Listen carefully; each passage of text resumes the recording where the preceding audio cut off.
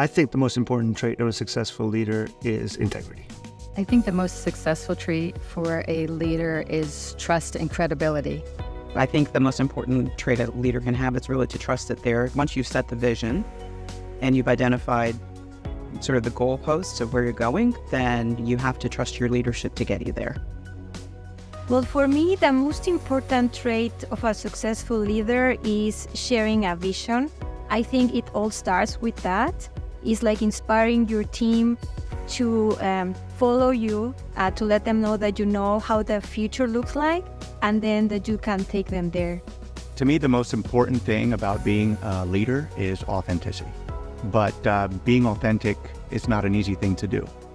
The most important trait of being a successful leader for me is about being a good listener. It's important to understand what our colleagues' needs are, what our team's needs are, and what our customers' needs are. This way, when we are communicating back to them, we are giving clear direction and expectations. So for me, it's being able to listen, hear everyone's opinions, and then we make a group decision on how to move forward.